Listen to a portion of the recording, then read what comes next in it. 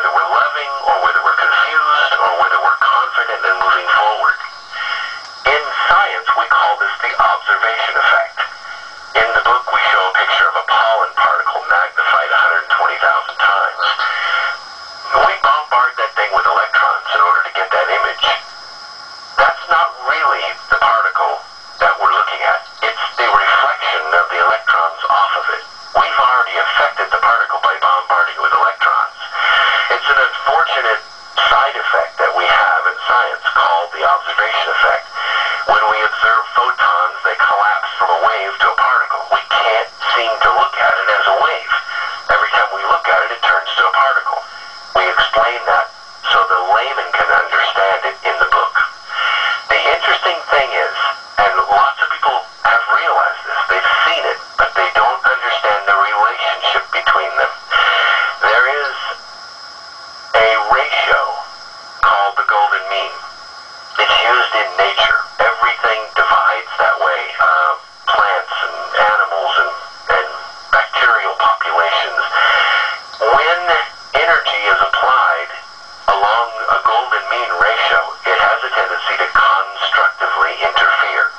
It's sort of like playing tetherball. You ever played tetherball, George? Oh, yeah, sure. Not in a long time. Yeah, I haven't played it in a long time either. But if you hit the ball, it goes around, it comes back around to you. But if you swing too soon, then the ball loses its momentum and falls back towards the pole. If you swing too late, same thing.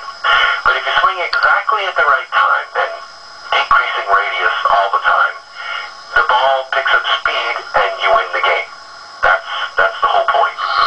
So this is the resonance of how to make intention work. It works along a ratio called the golden mean. Well, gosh, how do you find that golden mean? There was a mathematician whose name was Fibonacci. Lots of people, lots of your listeners are familiar with the Fibonacci sequence. Starts with 0, goes to 1, then to 2, then 3, then 5, and so forth. And what you're basically doing is taking the previous number and adding it to the next number to get the third number.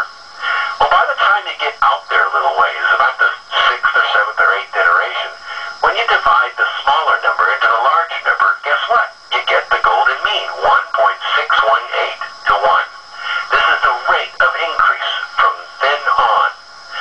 Well, how do you work that, though? I mean, how do you do that in real life? How do you convert that into an intention that functions? How do you work the law of attraction, mathematically speaking? Well, let's take two numbers that are completely unassociated. Let's take 40 and 70. Obviously, those are not Fibonacci sequence numbers. But let's add them together.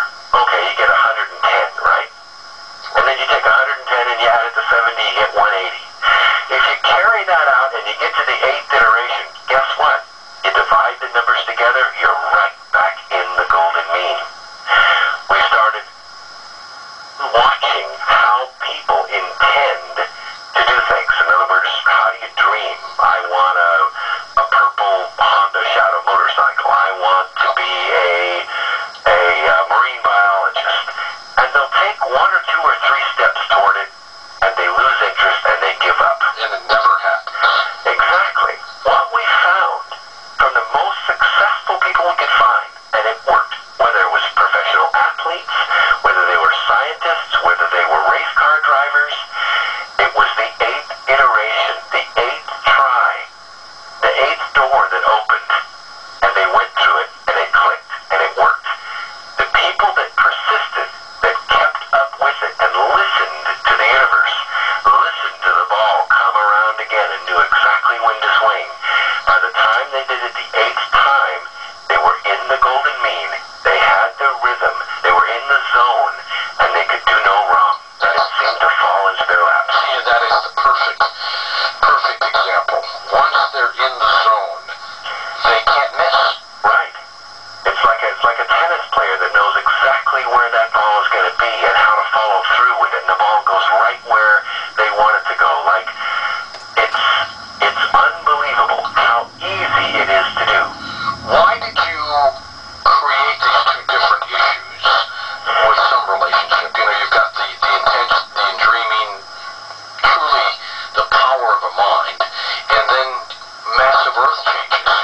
Well, because when you look at the Earth, and you look at the fact that if you follow what we say in the first two books, that the Earth is a combination of two different kinds of energy, a higher vibrational energy that's dynamic and alive and sensitive and self-correcting, and a lower set of matter that's acted upon by the universe. It looks like it's a body. It looks like it's an organism. So if the Earth is an organism and the human body, this biological transducer that makes up the human body, that through which we interpret our universe, we look at the stars, we hear sounds, we feel water between our fingers. It's just a way of interpreting the universe in its physical form. There was a relationship between the two. When I went to Tibet, I met with monks. I spent 11 days on the upper